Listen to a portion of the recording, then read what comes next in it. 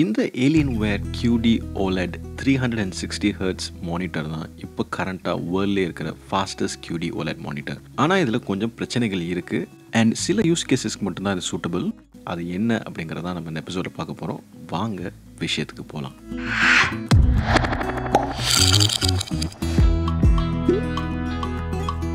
இதுதான் வந்து இந்த Alienwareோட packaging box. It's quite a NEET box and மேலே வந்து பார்த்தீங்கன்னா ரொம்ப கிளியராக லேபிள் பண்ணியிருக்காங்க 27 inches.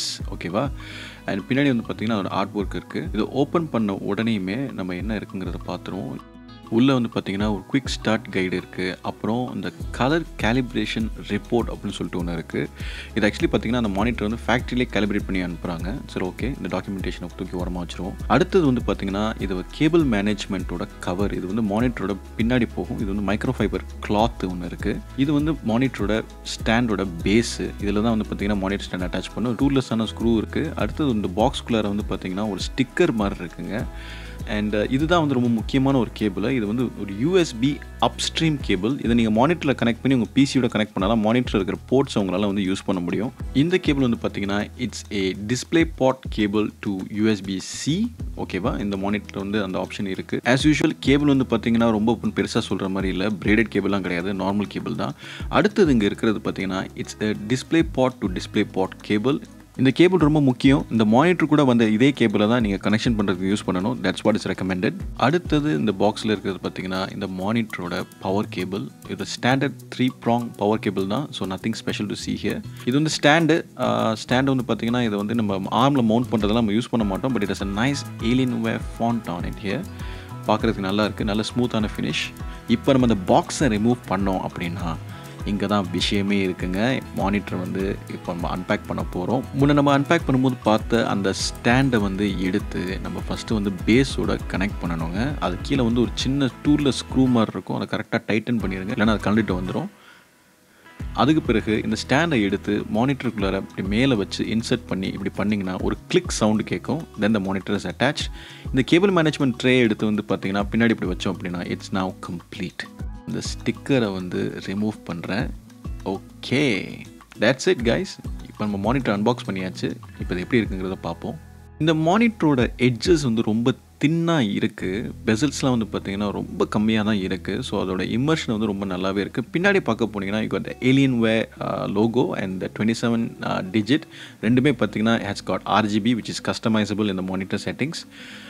மானிட்டரோட ஃப்ரண்ட் வந்து பார்த்தீங்கன்னா இட்ஸ் வெரி சிம்பிள். ஒரே ஒரு சின்ன ஒரு Alienware ஃபாண்ட் மட்டும்தான் அந்த பார்டரில் இருக்குது. மற்றபடி வேறு எந்த பிராண்டிங்குமே கிடையாது. And this monitor gets இன்சேன்லி bright. பயங்கர பிரைட்டாக இருக்குது. இந்த மானிட்டரில் வந்து டில்ட் அட்ஜஸ்ட்மெண்ட்ஸ் இருக்குது. அப் அண்ட் டவுன் டில்ட் பண்ணலாம், ஹைட்டையும் அட்ஜஸ்ட் பண்ணலாம். ஆனால் இதில் என்ன அப்படின்னா நீங்கள் கவனிச்சிருப்பீங்க, இந்த மானிட்டரில் வந்து லைட் சோர்ஸ் படும்பொழுது ஒரு பர்பிளிஷ் மெஜெண்டா டிண்ட் அப்படிங்கிற மாதிரி ஒன்று வருது. அது வந்து QD OLEDல இருக்கக்கூடிய ஒன் ஆஃப் த ட்ராபேக்ஸ்ன்னு தான் நான் சொல்லுவேன். ஏன்னா QD OLEDல அந்த கிளாசி ஃபினிஷ் இருக்கும் பொழுது உங்களோட அந்த மானிட்டரோட பிளாக்ஸ் லைட் சோர்ஸ் வந்து ஹிட் ஆகும் பொழுது அது ஒரு பர்பிளிஷ் மெஜெண்டா டோனை வந்து உங்களுக்கு கொடுக்கும். பட் எனிவே இந்த மானிட்டர் வந்து பார்த்தீங்கன்னா ஒன்ஸ் நீங்கள் பிசியில் கனெக்ட் பண்ண பிறகு தயவுசெய்து கோ இன்டு யுவர் டிஸ்பிளே செட்டிங்ஸ். அதில் வந்து இந்த மானிட்டரில் வேரியஸ் ரிஃப்ரெஷ் ரேட் ஆப்ஷன்ஸ்லாம் இருக்குது. 240 Hz இருக்குது, 144 Hz இருக்குது. பட் இதையெல்லாம் தாண்டி 360 Hz இருக்குங்க. அதே டிஸ்பிளே செட்டிங்ஸில் மேலே ஸ்க்ரோல் பண்ணிங்கன்னா யூஸ் HDR அப்படிங்கிற ஒரு ஆப்ஷன் இருக்கும். தயவுசெய்து அதையும் எனேபிள் பண்ணிடுங்க. சரி கேமிங் பாரதி, இப்போ இந்த மானிட்டரில் வந்து இந்த மாதிரி மெஜெண்டா டோன்லாம் வருது லைட் சோர்ஸ் படும்பொழுது, அப்புறம் எதுக்கு நீங்கள் இந்த மானிட்டருக்கு அப்கிரேட் பண்ணீங்கன்னு சொல்லி கேட்குறீங்களா? ரொம்ப சிம்பிளுங்க. ஆக்சுவலி நான் அந்த மானிட்டருக்கு அப்கிரேட் பண்ணது வந்து ரீசன் வந்து என்னென்னா அதோட பிரைட்னஸ் ஃபர்ஸ்ட் ஆஃப் ஆல். ஏன்னா வந்து 1000 nits வந்து பார்த்தீங்கன்னா பீக் பிரைட்னஸ் உண்டு. அதே மாதிரி சஸ்டெயின் பிரைட்னஸும் அந்த மானிட்டர் ரொம்ப ஹை. அது வந்து உங்களுக்கு ஒரு நல்ல HDR எக்ஸ்பீரியன்ஸை டெஃபினட்டாக கொடுக்கும். HDR அப்படிங்கன்னா பேசிக்காக உங்கள் எல்லாருக்குமே தெரியும். அது வந்து ஹை டைனாமிக் ரேஞ்சு. அதாவது பிரைட் ஸ்பாட்ஸ்க்கும் டார்க் ஸ்பாட்ஸ்க்கும் இருக்கக்கூடிய அந்த ரேஞ்ச் வந்து பார்த்தீங்கன்னா உங்களுக்கு நிறைய கிடைக்கும். அதே மாதிரி இதை நான் ஒரு ஆர்மில் மவுண்ட் பண்ணி எனக்கு வேணுங்கிற ஆங்கிள் என்னால் பண்ண முடியும் அப்படிங்கிறதுனால எனக்கு வந்து பார்த்தீங்கன்னா அந்த லைட் சோர்ஸ் ஹிட் பண்ணி அந்த மெஜெண்டா டோன்ஸ் வந்து லிஃப்ட் ஆகிறது ஒன்றும் பெரிய இஷ்யூ கிடையாது. ஆக்சுவலி ஒரு இன்ட்ரெஸ்டிங்கான ஃபேக்ட் என்னென்னா இந்த மானிட்டரோட மாடல்லே பார்த்தீங்கன்னா இன்னும் ஒரு பெரிய சைஸ் ஒன்று இருக்குது. அன்ஃபார்ச்சுனேட்லி அந்த பெரிய சைஸில் வந்து மேக்ஸிமம் சப்போர்ட்டட் FPS வந்து 240 FPS தான். இந்த மானிட்டரில் மட்டும்தான் வந்து பார்த்தீங்கன்னா ஆக்சுவலி 360 FPS இருக்குது. இந்த மானிட்டர் வந்து it's 1440p display. It's not a full 4K monitor. But அது எனக்கு பிரச்சனை கிடையாது. ஏன்னா நான் வந்து சம்டைம்ஸ் கேம் விளையாடும் பார்க்கும்போது எனக்கு 4K எக்ஸ்பீரியன்ஸ் வேணும், நான் ஸ்ட்ரெயிட்டாக டிவிக்கு போயிடுவேன். இந்த மானிட்டர் செட்டப் பார்த்தீங்கன்னா மெயினாக நான் ஸ்ட்ரீமுக்காக தான் யூஸ் பண்ணுவேன். இதில் நான் கவனித்த மேலும் ஒரு இன்ட்ரெஸ்டிங்கான விஷயம் என்ன அப்படின்னா, perceived resolution always tax presidents. அதாவது நம்ம கண்களால் பார்க்கக்கூடிய ரெசல்யூஷன் அப்படிங்கிறது வந்து பல கேட்டகரிஸை சம்மந்தப்பட்டதுங்க. ஒன்று வந்து பார்த்தீங்கன்னா number of pixels 4K 1440p HD 720p அப்படிங்கிறது. ஆனால் அது மட்டுமே ஒரு டிஸ்பிளேக்கு முக்கியம் கிடையாது. ஏன்னா நம்ம கண்களுக்கு வேறு சில ஆஸ்பெக்ட்ஸும் அப்படியே அப்பட்டமாக தெரியும். அதுதான் கான்ட்ராஸ்ட் ரேஷியோ, ஒரு மானிட்டரோட பிரைட்னஸ். அதே சமயத்தில் டக்குன்னு உங்களுக்கு பெரிய வித்தியாசத்தை கொடுக்கக்கூடியது. சப்போஸ் நீங்கள் இப்போ 60 ஹெர்ட்ஸ்லேருந்து அப்படியே ஒரு 120 போறீங்கன்னா அது ஒரு பெரிய ஜம்ப்பு. 120லேருந்து 240ங்கிறது இன்னொரு பெரிய ஜம்ப்பு. 240 அப்படிங்கிறதுலேருந்து 360ங்கிறது இன்னொரு பெரிய ஜம்ப்புங்க. நீங்கள் காம்படிட்டிவ் FPS விளையாடும் பொழுதோ இல்லை மல்டிப்ளேயர் கேம்ஸ் ஆன்லைனில் PvP விளையாடுறதோ இல்லை நீங்கள் வந்து பார்த்தீங்கன்னா பேட்டில் ராயல் விளையாடுறதோ, இது எல்லாமே நீங்கள் ஹையர் ஃப்ரேம் ரேட் விளையாட தான் உங்களுக்கு ரொம்ப அட்வான்டேஜஸாக இருக்கும்.